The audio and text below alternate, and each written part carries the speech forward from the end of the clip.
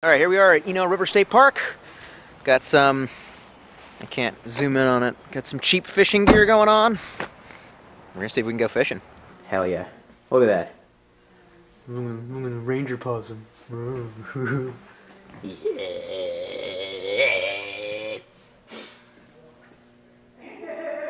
Mussels. Really? Very interesting. And apparently there are otter here. River otter. Don't touch them. Do not touch them. And beaver, which are really good. That's actually a really good sign for the environment, really. This is the office. We just got loaded up with really decent intel on all the great places to fish. Apparently there's just no restrictions. They really don't care. Cast in if you have a license. That's what we're gonna do. They also had some pretty sweet North Carolina state parks map. We've literally done all of the top. This is where we start getting into the so far out there we haven't been. I really like this bench. It's a work of art. Is it really? Mm-hmm. I want to go kayaking on the cliffs of Noose, and they were like, LOL, no, we just have the lake. And I'm like, die. Eno River. Right, so we should go with against the movement of the water, so that way, right? Or not? Oh yeah, that's a good point, yeah. Hey, let's go. I thought the water was going this way for some reason. I mean, there's no reason we couldn't even cast off here, but... Consult the map. And the compi. So I guess we decided we're going to go upstream. That's pretty cool. Oh, look. We got crawdads and stuff.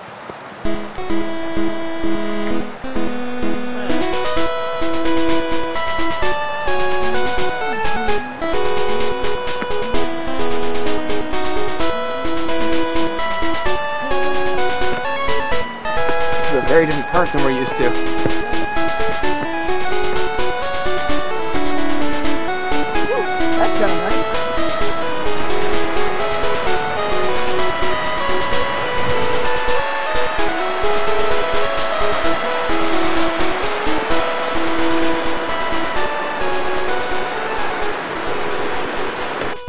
So while trying to find a good spot that was tree-free so we could cast in, we came upon this bridge.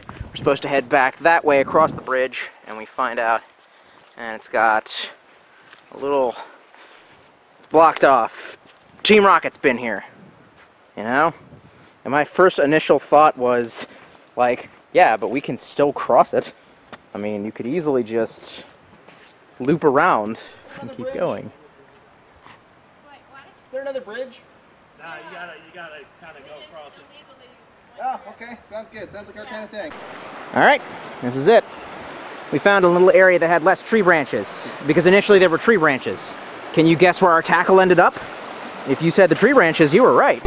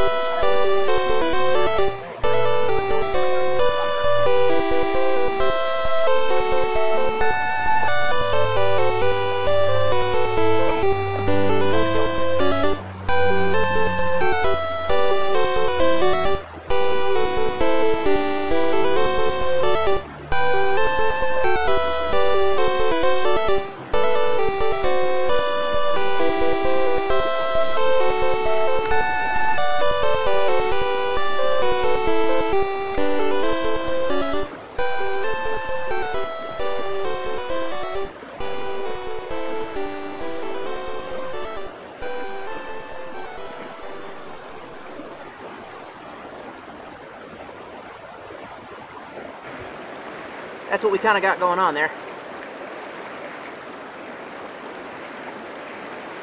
So yeah, just some fake bait in the river. The rapids are a little bit confusing. It's been about a decade or more since I've actually done any actual fishing. It was all in the Shenandoah in a more placid area. I keep on feeling tugging and I think, oh, is that it?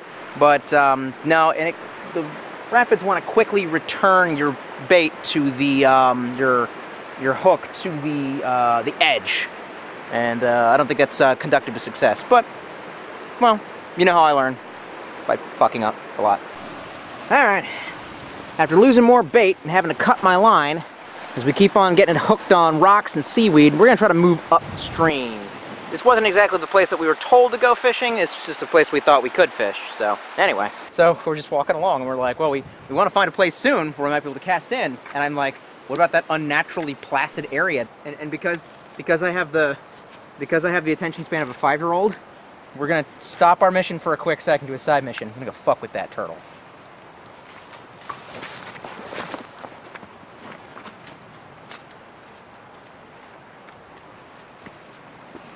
Oh, nope.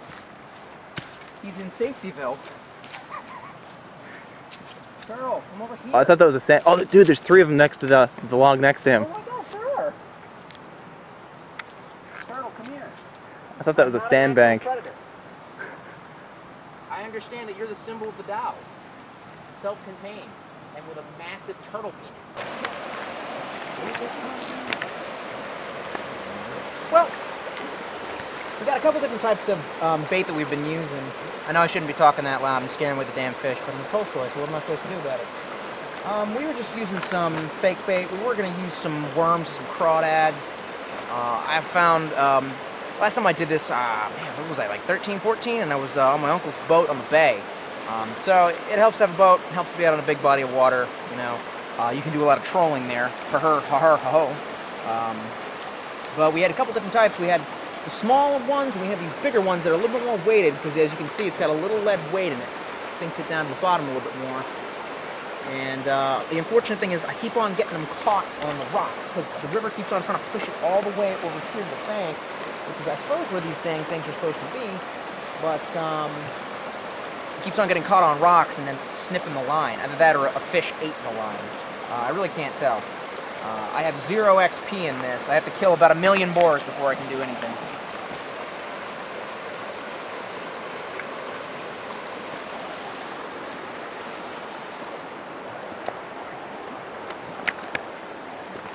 Straight to the bottom.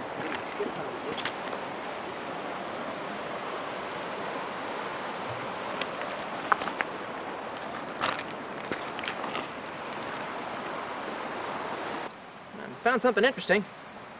I think it's a piece of a shirtles. Good word. I think it's a piece of a turtle shell. What we can't figure out is what the heck is stuck to it. I'm thinking that's a piece of its flesh. Whatever killed it. I think that's a tadpole, dude. Tadpoles don't get that dang big. Yeah, they do. No, but that's not the pattern of turtle's flesh. Turtle skin. I'm not really sure. That's creepy. That is insanely creepy, actually.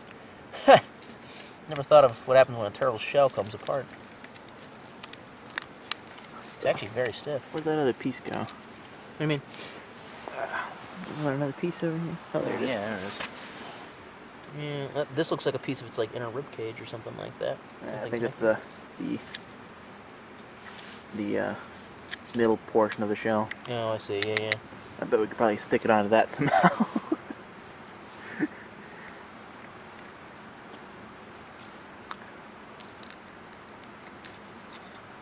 Look how it connects.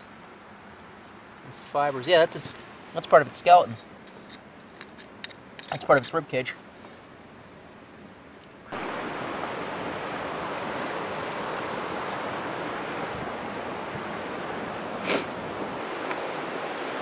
Well, my shoes are wet and have literally no treads, so this is probably a terrible idea.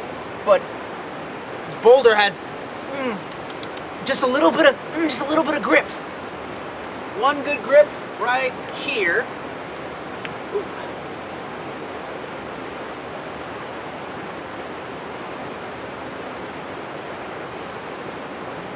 One. Found another one somewhere. Yeah, couple of grips. Actually, there we go.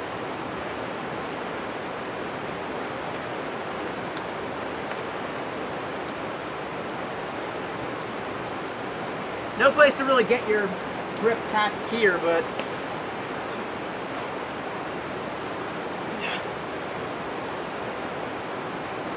me and my buddy constantly have this conversation at the climbing gym as to whether or not, you know, IRL climbing has that much distance in between the grips or not, because sometimes there's just, I mean, sometimes there's literally 6 feet in between the grips, and it's kind of stupid.